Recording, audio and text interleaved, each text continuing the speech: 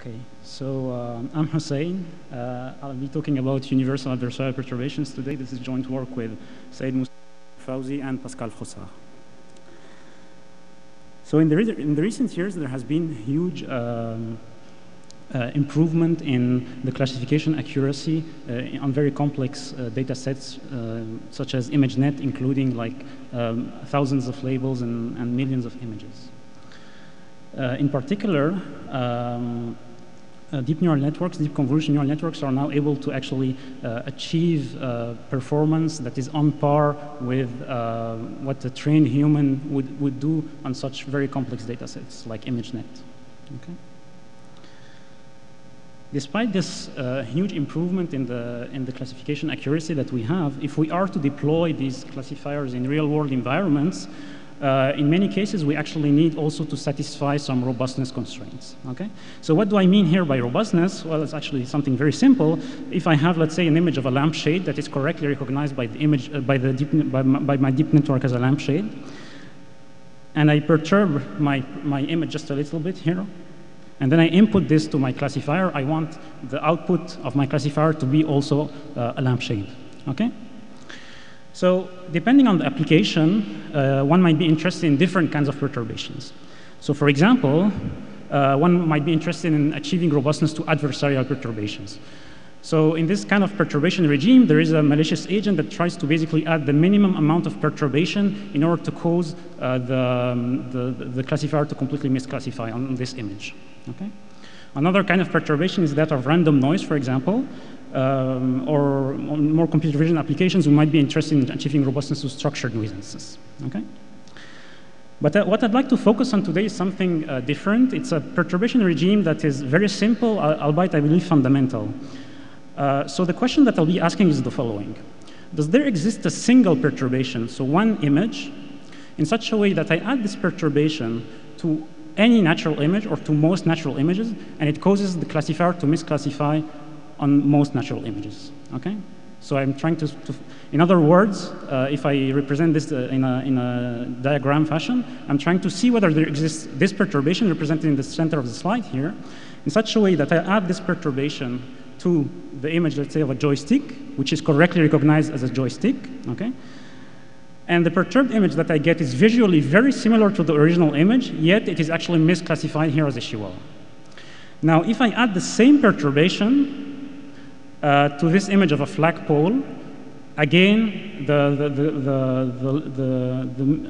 classifier becomes misclassified, okay?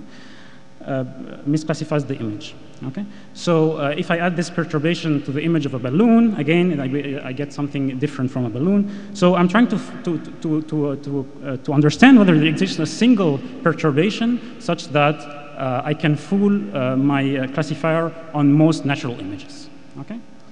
So note that this is different, for example, from adversarial perturbations, where in adversarial perturbation we try to craft like perturbations specifically for this image to fool the classifier on this specific image. Here, the perturbation that I'm trying to find is actually image-agnostic. Okay? So as surprising as this might sound, yes, we can actually find such a perturbation and universal perturbation that causes state-of-the-art deep neural networks to misclassify on most natural images. Okay, so first let's try to see how can we actually compute such perturbations. So let's assume that we have a bunch of training images, x1 to xm, okay? So here 3 in this schematic example, okay? And each image is basically can be represented as a point in the pixel space, okay? Like in here, it's just 2D for simplicity. Okay. Now, around each data point, I actually show the classification region associated to it. So if I take here any point in this classification region, I'm classified in the same way as the red dot here. And if I take here any point in this classification region, I'm classified in the same way as this blue point here. Okay. So just for simplicity, now I'm going to basically consider that, put all these classification regions on top of each other so that the data points are actually on top of each other. And the goal of finding a universal perturbation now becomes that of finding a perturbation that goes outside of the union of all these regions. Okay, so how do we do? It's actually pretty simple. We start by the first point, okay, and then we try to find the perturbation that goes outside of the first point. Okay. As you can see, this perturbation does fool the first data point, but not the two others. So what I need to do is actually to add the increment, the perturbation increment, in such a way to fool also the second data point. Okay, so this is exactly what I'm doing. But as you can see, the sum of these two perturbations now, they fool the first 2 points, but not the third data point. So I do this iteratively till I get basically a perturbation that goes outside of the 3 classification regions. Okay. Now, of course, I need to also make sure that the universal perturbation that I find is sufficiently small. So what I do is actually that I project at each step on the LP ball of user-specified radius in order to make sure that this is sufficiently small. Okay? Okay, so let's try to see now how this algorithm works. So in order to do this, we actually tried it on like a subset of 10,000 training images taken from ImageNet. And then we constrained the perturbation to be 1 order of magnitude smaller than the norm of images. Okay? And then we evaluate the perturbation that we get on a validation set. So basically on images that are not in X. Okay? So this is basically the perturbations that we get here. They are very structured perturbations. But more importantly, the fooling rates here show that actually we can fool most images in the set, in the validation set, with these perturbations. So these images were never seen by the classifier before. So yeah, as you can see, the rates that we can get are actually pretty high. Okay, so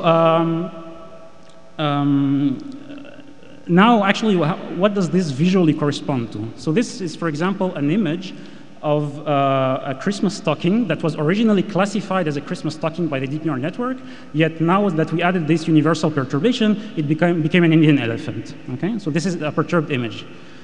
Okay, and this is another perturbed image. This was originally classified as wool, but now it's misclassified. Sorry, it was classified as a Bouvier de Flandre, I think, which is a type of dog, and then it's classified as a wool. Okay, and these are all images that are on which we added this single universal perturbation in order to cause basically the classifier to misclassify. This is a mix of images that I've taken myself as well as images from the validation set. Okay. Okay, so now that we understand how can we actually compute universal perturbations, and now that we understand that we know what is the effect of these universal perturbations on the data, let's study some of the properties of these universal perturbations. One of the fundamental properties of these is that actually they do generalize well across different neural networks. So, for example, if I compute a universal perturbation for a specific network, and then I try it on another network, it's actually, again, going to fool most of the images on the other network. Okay? Now, unfortunately, if we do data augmentation by generating basically these universal perturbation and training based on these perturbed images, we do not get an improvement of the robustness at all, or a very slight improvement. And the reason behind this is that the universal perturbations are extremely diverse. So there is no such thing called one universal perturbation that would basically, if you are robust to this direction in the input space, then you are basically, you solve the problem. No, there is tons of these, okay? I mean, despite the diversity of actually these universal perturbations, it's important to highlight here that these represent very specific directions in the input space, okay? So they're not just random directions or something like this. They represent something very specific about the deep neural network that we yet have to understand. So in order to verify this, actually, if we try to craft a perturbation, a random noise that would have the same properties as the universal perturbation, we would need a random noise that is 10 times larger than that of universal perturbations. So this shows that these directions represent something very specific about the deep network to which the network is actually vulnerable. Okay. Okay, so how can we actually, I mean, in order to understand what do these directions represent, okay, we need to take a step back and try to actually study more the geometry of the decision boundary of these deep neural networks.